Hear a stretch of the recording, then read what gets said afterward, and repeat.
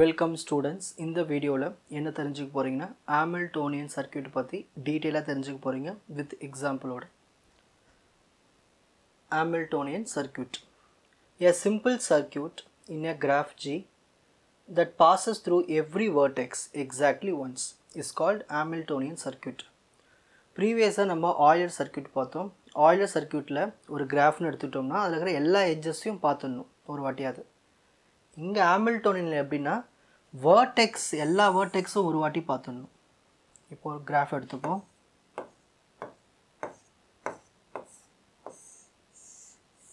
So இந்த graph எடுத்துக்கிட்டோம். A B C D E. So A ல இருந்து ஸ்டார்ட் பண்ணோம். A ல இருந்து B க்கு போயாச்சு. B ல இருந்து C க்கு போயாச்சு. C ல இருந்து D, D ல இருந்து A, E ல இருந்து D ல இருந்து E, E ல இருந்து A. சோ ஆர்டர் வந்துச்சுல A to B, B to C, C to D, D to E, E to A. So இந்த மாதிரி ஆர்டரா பார்த்தாச்சு இல்லையா A B C D E A. So ஒரு வாட்டியாவது அந்த வேர்டெக்ஸை பார்த்துடணும். நம்ம வந்து எட்ஜஸ் தேவை கிடையாது. இப்போ இங்கே ஒரு எட்ஜ் இருக்குன்னு வச்சுங்களேன், இந்த எட்ஜ் பார்க்கணும்னு அவசியம் இல்லை. எப்படியாவது ஒரு வாட்டியாவது A B C D E A இந்த மாதிரி அந்த வேர்டெக்ஸை மட்டும் பார்த்தா போதும். இதில் எட்ஜஸ் கணக்கு தேவையில்லை. எட்ஜஸ் பார்த்தா ஒன்று பார்க்கலான்னு ஒன்று தான் இதில் ஹாமில்டோனியன் சர்க்யூட்டில். Next, which of the following graphs have a Hamiltonian circuit or not? இப்போ first graph எடுத்துப்போம். இதில் Hamiltonian என்னது ஒரு வாட்டியாவது அந்த vertices பார்த்தணும். ஸோ V1லேருந்து ஸ்டார்ட் பண்ணோம். V1லேருந்து V2க்கு போகிறோம். ஸோ ரெண்டாவது vertices பார்த்தாச்சு, மூணாவது vertexும் பார்த்தாச்சு, நாலாவது vertexும் பார்த்தாச்சு, அஞ்சாவது vertexும் பார்த்தாச்சு, திரும்ப அதே இடத்துக்கு வந்தாச்சு. ஒரு சர்க்யூட் மாதிரி ஃபார்ம் ஆயிடுச்சு. therefore Hamiltonian circuit. இது வந்து ஒரு Hamilton circuit. புரியுதுங்களா? ஏன் V1 ல இருந்து V2, V2 ல இருந்து V3, V3 ல இருந்து V4, V4 ல இருந்து V5 அகைன் V1 க்கு போயாச்சு. ஸோ ஒரு சர்க்யூட் மாதிரி ஃபார்ம் ஆயிடுச்சு. எல்லா வெர்டெக்ஸும் பார்த்தாச்சு.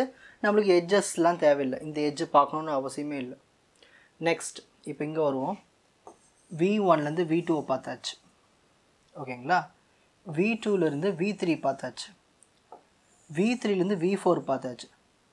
இருக்கிறது 4 வெர்டெக்ஸு. 4 வெர்டெக்ஸும் பார்த்தாச்சு. இங்கேயும் பாருங்கள் 1 2 3 4 5 வெர்டெக்ஸு. இங்கோட ஸ்டாப் பண்ணிடக்கூடாது. திரும்ப அதே இடத்துக்கு போகணும். எங்கே ஸ்டார்ட் பண்ணோமோ அந்த இடத்துக்கு போகணும். இப்போ இங்கே V1 பார்த்தோம், V2 பார்த்தோம், V3 பார்த்துட்டோம், V4 பார்த்துட்டோம். இதுக்கப்புறம் வெர்டெக்ஸ் இல்லை. இப்போ லாஸ்ட்டாக எங்கே போகணும்? V1க்கு போகணும். V1க்கு இப்படி போயெல்லாம் போகக்கூடாது. ஏன்னா திரும்ப இன்னொரு வாட்டி இந்த V2 பார்க்கக்கூடாது. ஒரு வாட்டி தான் ஒரு வெர்டெக்ஸ். அப்போ V1 பார்க்க முடியாது. ஸோ V1லேருந்து V2க்கு போகிறோம், V2லேருந்து V3க்கு போகிறோம், V3லேருந்து V4க்கு போகிறோம். ஆனால் V4லேருந்து V1க்கு போக முடியலை. ஸோ இந்த சர்க்யூட் என்னது? ஒரு ஹாமில்டோனியன் சர்க்யூட் கிடையாது. So no Hamiltonian circuit. ஓகேங்களா? நெக்ஸ்ட் இப்போ இந்த கிராஃப் பார்க்கலாம். V1லேருந்து V2 செகண்ட் ரெண்டு வெர்டெக்ஸ் பார்த்தாச்சு. V2லேருந்து V3 பார்த்தாச்சு. ஓகே. V3லேருந்து V4 பார்த்தாச்சு. திரும்பவும் இங்கே லாக்கு. இதுக்கப்புறம் ஒன்றும் பண்ண முடியாது. எப்படி எடுத்தாலும் நீங்கள் வந்த இடத்துக்கு V1லேருந்து போயிட்டு திரும்ப V1க்கு வரவே முடியாது இதில். ஸோ நீங்கள் எதனா ஒரு எக்ஸாம்பிள் போட்டு காமிச்சா போதும். V1லேருந்து நான் V2க்கு போனேன், V2லேருந்து V3க்கு போகணும், V3லேருந்து V4 போனேன். மற்ற வெர்டெக்ஸ் என்னால் பார்க்க முடியல. அதுக்கப்புறமா எனக்கு என்னால் பார்க்க முடியல. எல்லா வெர்டெக்ஸும் பார்க்க முடியல. So V1லேருந்து V2, V2லேருந்து V7, V5, V6 இங்கே போனால் லாக் ஆகிடுவோம். ஸோ எதுவுமே நம்ம பார்க்க முடியாது. கரெக்டு தானே? So no Hamiltonian circuit. So எல்லா வேர்டெக்ஸும் ஒரு வாட்டி பார்த்துடணும். அப்படின்னா அது Hamiltonian circuit. Next D question பாருங்கள். இந்த கிராஃப் வந்து ஒரு ஹாமில்டோனியன் சர்க்யூட் தான். எப்படின்னு பாருங்கள். ஏலேருந்து ஸ்டார்ட் பண்ணுறேன். இங்கேருந்து ஸ்டார்ட் பண்ணுறேன். ஃபஸ்ட்டு வெர்டெக்ஸ் பார்த்தாச்சு. ஏலேருந்து H பார்த்தாச்சு. Hலேருந்து C, next Cலேருந்து F, Fலேருந்து E, Eலேருந்து D, டியிலிருந்து G, ஜியிலிருந்து B,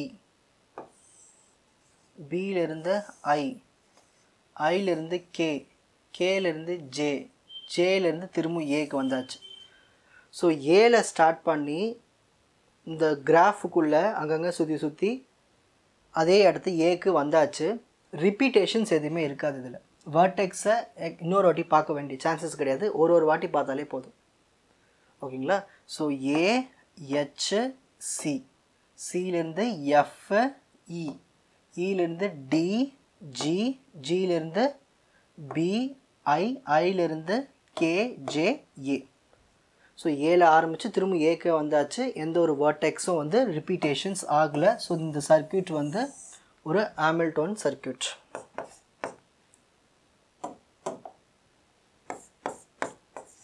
so இந்த சர்க்யூட் வந்து ஹாமில்டோன் சர்க்யூட். நெக்ஸ்ட் இந்த கிராஃப் பாருங்கள். ஏ பாயிண்டில் ஸ்டார்ட் பண்ணுறேன், அப்புறம் எங்கே போகிறேன், பிக்கு போகிறேன், பியிலேருந்து இ போகலாம், இலேருந்து சி போகலாம், சிலேருந்து டி போயிட்டு டிலேருந்து ஏ. அவ்வளோதான். ஏபி, இசி, டி, ஏ. எல்லா வெர்டெக்ஸும் பார்த்தாச்சா பாருங்கள். ஏபிசிடிஇஏ எல்லா வெர்டெக்ஸும் பார்த்தாச்சு. ஆரம்பித்த இடத்துலேருந்து திரும்ப வந்தாச்சு ஏ டு ஏ. ஸோ இது கண்டிப்பாக ஹாமில்டோன் சர்க்யூட். ஸோ இப்படி தான் வந்து ஒரு சர்க்யூட் வந்து ஹாமில்டோனினா இல்லையான்னு அர்த்தம். ஸோ ஹாமில்டோனில் வேர்டெக்ஸ் அந்த மீனிங் ஞாபகம் வச்சுக்கோ. வர்டெக்ஸ் தான் முக்கியம். Screenshot time. So first Hamiltonian சர்க்யூட்னுடைய definition. So அதுக்கான ப்ராப்ளம்ஸ்,